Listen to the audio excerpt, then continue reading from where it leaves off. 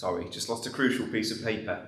Thank you, Sylvia, for bringing us our Bible readings today. If you want to reopen your Bible or flick a few pages back to Ephesians chapter 3, what we had in our Galatians reading there, we'll pick up on particularly the fact that we can call God our Father and how we are all one in Christ. But do open your Bibles to Ephesians chapter 3 on page 1174. And before we get started too far, I've got a question for you. Well, three, in fact. And the answer to my questions is either more or less. Okay? Now, this went wrong in Dale Abbey. But you've only got two answers, more or less. Here we go. Does hand washing your dishes, on average, use more or less water than a dishwasher? More. Very confident over here. More. It's more, apparently, yeah. A recent study found that hand washing uses around 3.5 times more water than a modern day dishwasher. There we go. All right, next question. Are more or less sausages eaten in the UK every day than eggs? More. Elaine was very confident in it's more. No, it's less, Elaine, yeah. Around 5 million sausages are eaten every day compared to a whopping 36 million eggs. We're having sausages. You enjoy them, Elaine? Great. Oh, we had eggs yesterday. And you had eggs? Great. I didn't have you both in specific mind for that stat, but there we go. Right, more or less. Does Egypt have... Go on, Sydney. Are you recording? I am recording. Thank you very much. Fantastic. Yes, well done. Thanks very much. Does Egypt have more or less pyramids than Sudan? So it's got More. Less. Yes. Sudan has more pyramids than Egypt, with around 255 known pyramids. Now, you're not in the wrong place. You have come to church. Don't worry. Why are we playing more or less? It's because when it comes to grasping the scale of God's love, it is always more than we think. Okay? It's always more than we think. And that's what we're going to see today. And it's really important that we see it, because maybe you're sitting here today or watching online later thinking that you are unlovable or unlovely. Or perhaps some of us are tempted to feel that we're beyond the reach of God's love, that our background is too immoral or too poor or too privileged or too idolatrous or too dysfunctional for us to be genuinely loved by Jesus. Or maybe you're tempted to follow the line of argument from people like Richard Dawkins or Stephen Fry, who say that God is some kind of distant, cruel monster, disinterested in you. Or maybe you're a Christian sitting here this morning who's just feeling lukewarm about things. Let this passage in Ephesians chapter 3 be an encouragement to you and a challenge to the lie that you are too unlovely or that God is distant and cruel and disinterested. So let's pray to that end. Father God, there's so many things in our lives that crowd around us that try to take us away from you and your love. Please help us today as we look at this passage in Ephesians to both know and grasp more of your love for us. We ask this in Jesus' name. Amen. Amen. So if you were here last week, James was preaching for us on Ephesians chapter 3, verses 1 to 13. And if you look back to Ephesians chapter 3, verse 1, we see that Paul starts it like this. For this reason, I, Paul, the prisoner of Christ Jesus, for the sake of you Gentiles, and then there's a hyphen. Because Paul, it's almost as if he remembers something else that he wants to say about this mystery of the gospel, that Jews and Gentiles alike can be united together, sharers of the one body, together in the promise of Christ Jesus. That's what it says in verse 6 of chapter 3. He wants to say more of that. And then we get to our passage today where Paul gets back to what he was going to say. So if you look at chapter 3, verse 14, he goes back to it. For this reason. So, in other words, because Jews and Gentiles are both saved through the through the Lord Jesus, this is what Paul does. And the first thing we see is that he prays to the Father. So look at verse 14 and 15. For this reason I kneel before the Father, from whom every family in heaven and on earth derives its name. What a privilege that Jesus prays to his Father, and we can do the same thing, because we have a heavenly Father. Do you remember that in the Galatians reading that Sylvia read to us? It talks about the fact that we're adopted to sonship. We can call God Abba, Father. And it's dead easy to forget how stunning it is that we can call the supreme being, the creator of the universe, the governor of all things, Father. The Arabic word, Abba, which Jesus used, doesn't refer to the band which has just released a new single. It means Father, and it's both affectionate and respectful. Never before in the history of human religion, even in the Jewish faith, did a teacher ever dare to call God Father. But that's what we can do now as Christians. Jesus knew that the first principle of prayer, and kind of the rocket engine that drives us to pray, isn't technique, but is theology. Understanding not how to pray, but who we pray to. We pray to our Father. And if you remember, back to Ephesians chapter 1, verse 5, in love, he predestined us for adoption to sonship through Jesus Christ in accordance with his pleasure and will. God's people have been chosen to be adopted so that we can call God our Father. And remember, there was no arm twisting for that. It's according to God's pleasure and will. He wanted to do it from before time began. And as adopted children, we are entitled to speak to our Father in the name of his Son, by the power of his Spirit. And the thing is, you see, our Father loves us passionately and perfectly. Unlike human fathers, he's always available. He's never distracted by his phone. He always knows what's best for us to be more like Jesus. He's always patient and kind. He's always available to provide whatever is necessary. He's generous but wise, firm in discipline but quick to forgive. He never breaks a promise, and he goes with us everywhere. He's truly the best father anyone could want, especially for those who've had absent or dreadful human fathers. And notice too, just as a little aside, how we see the Trinity at work here. It's brilliant. Have a look at verse 14 again. For this reason, I, Paul, kneel before the Father, so that's God the Father, from whom every family in heaven and on earth derives its name. I pray that out of his glorious riches he may strengthen you with power through his Spirit, the Spirit of God the Father, the Holy Spirit, in your inner being, so that Christ may dwell in your hearts through faith. Isn't it brilliant?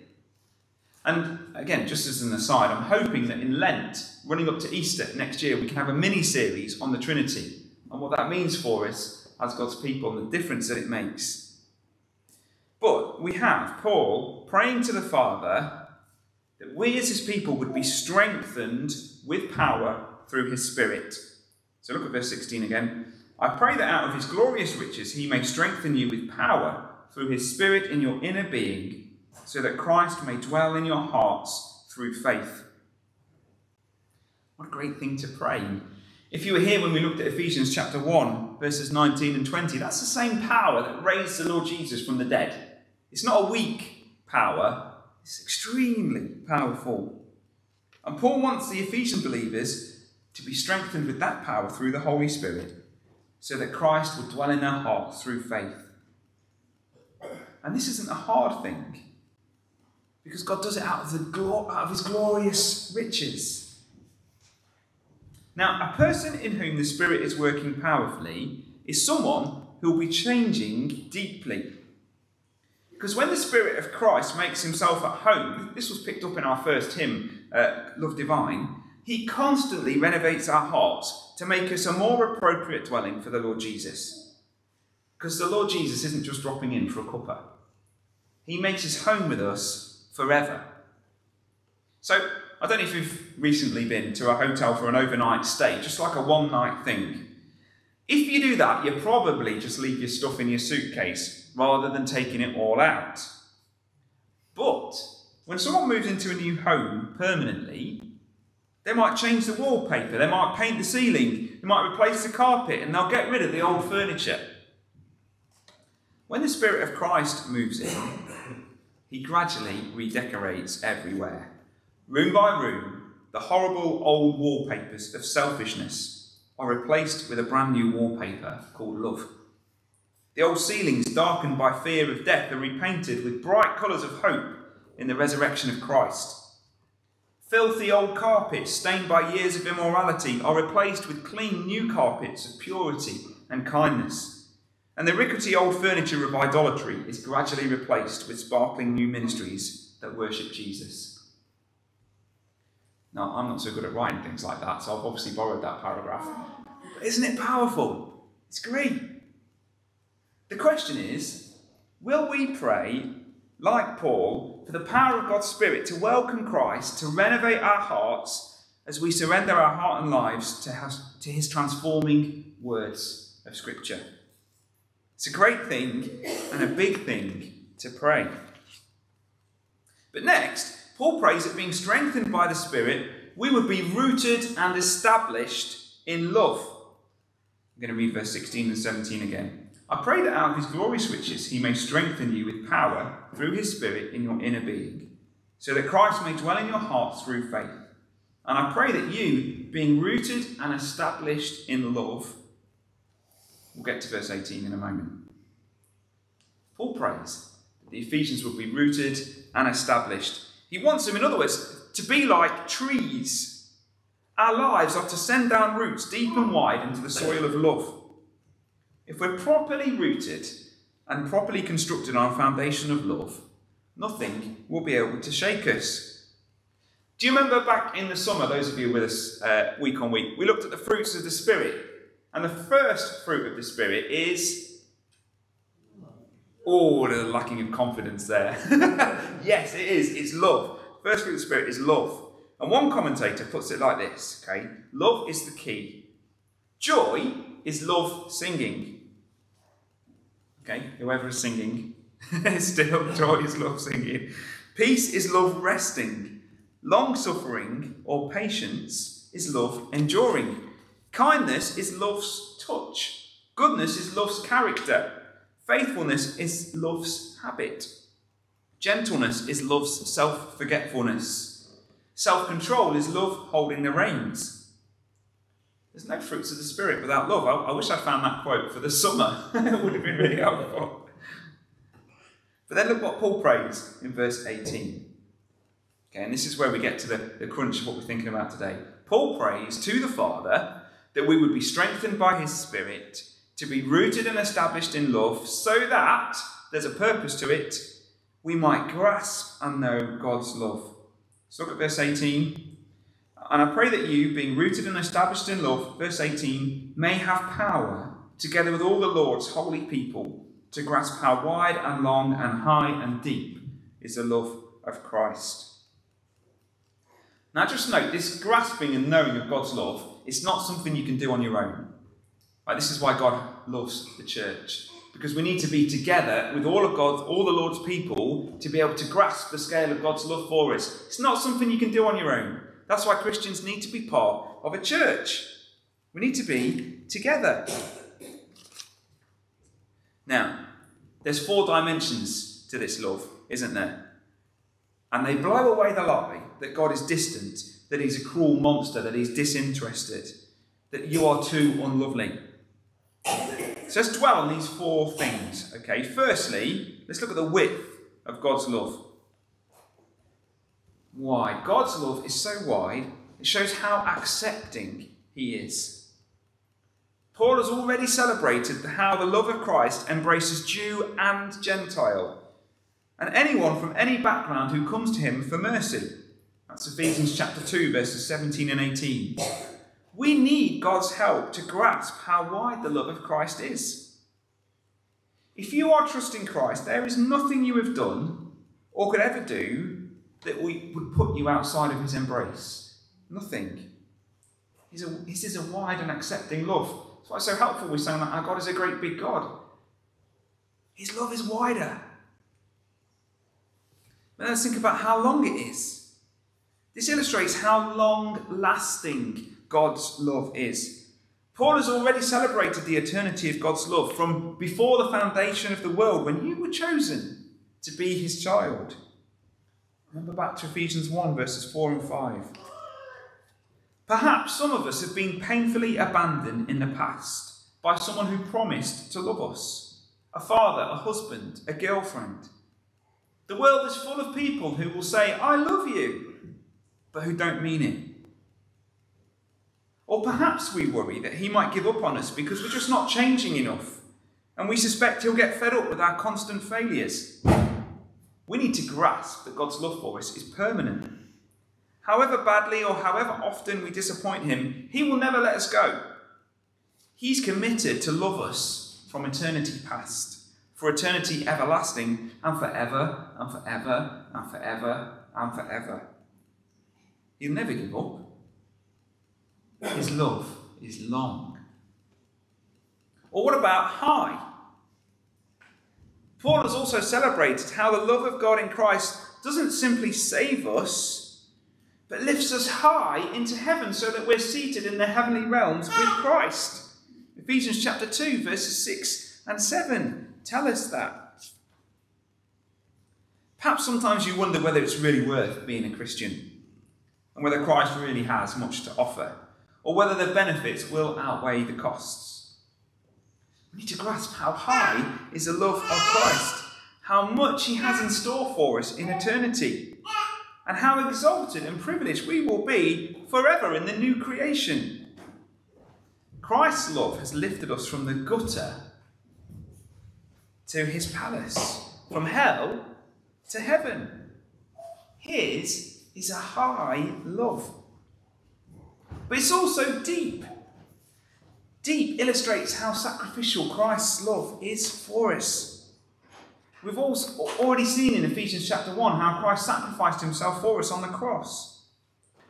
I wonder, have you ever really considered the depths of the agony of Christ in suffering not only the physical torture of beatings and crucifixion, and the public humiliation of being strung up naked as a criminal, to be mocked and abused, but also the spiritual trauma of his own soul, as he took on himself the hell that each one of us deserve. Have you stopped recently to realise that he accepted such depth of agony out of personal love for you? Perhaps some of us think the things we've done or repeatedly done in the office or on the internet or in our imagination are too terrible to be forgiven. We need to grasp that Jesus Christ not only knows the filthy things that we've done and the far more numerous kind things that we failed to do, but that he willingly accepted deep into his soul all the punishments that we deserve. His is an incredibly deep, sacrificial love. And when we get our head around those four things, Paul then prays that we might know what can't be fully known. Do you see that in verse 19? Have a look at verse 19. And to know this love that surpasses knowledge.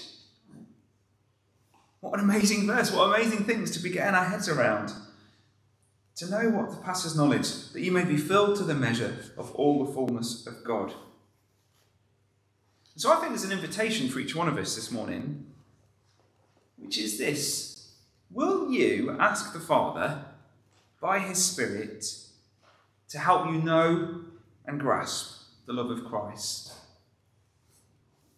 Will you ask the Father that? It's a great thing to ask, isn't it? I'm going to tell you a story to help illustrate this. And this is from a guy called Richard Cokin, who's written a commentary on the book of Ephesians, which I found really helpful. I wonder, have you ever heard of Bombardier Robert Key? who died in World War II when a grenade he was holding exploded. An army report blamed him for showing off with the grenade in the recaptured French town of Annecy in September 1944. And because of that, his family were apparently ashamed because his service record cited foolish behaviour for his death. And so they refused to talk about him for 65 years. But when the mayor of Annecy traced Robert's family in Coventry in 2008 to ask permission to name a road after Robert, the truth began to emerge. The family discovered that Robert had in fact snatched a grenade from a large group of children he'd found playing with it. When one boy pulled out the pin, Bombardier Key seized the grenade and fled away, clutching the grenade to his stomach to protect the children when it exploded. To this day, Robert remains a legend in the town of Annecy. Robert's nephew, also called Robert, said, "This news was amazing and completely different to anything we'd known."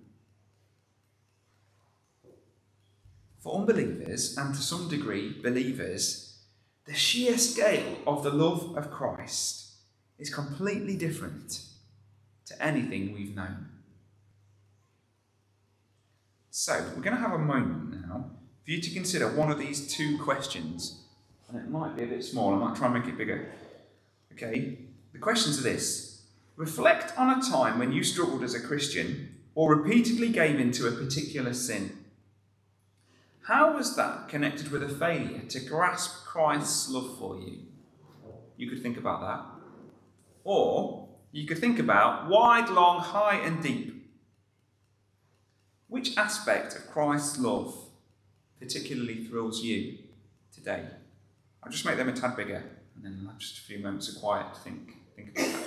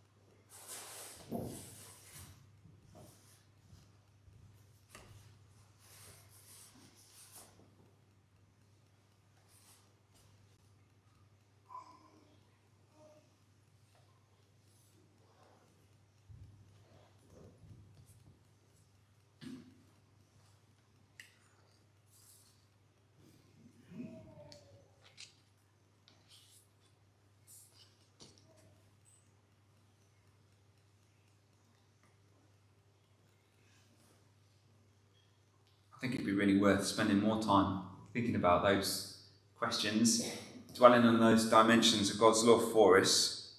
Now, we began, didn't we, this morning, thinking about more or less. More or less. Please, when you go out today, it's so important that each one of us grasps that when it comes to Jesus' love, it's always more than we think. It's always more than we think. That means we can pray, verse 20 and 21, which I'm going to do just now.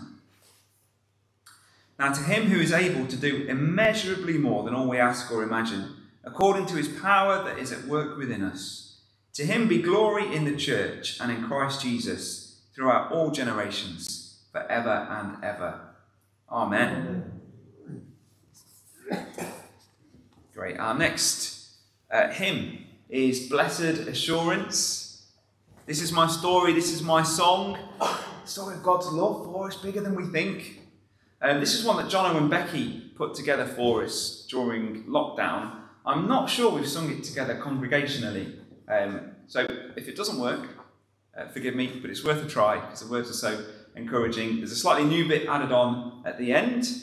But let's stand and encourage each other as we sing together, Blessed Assurance.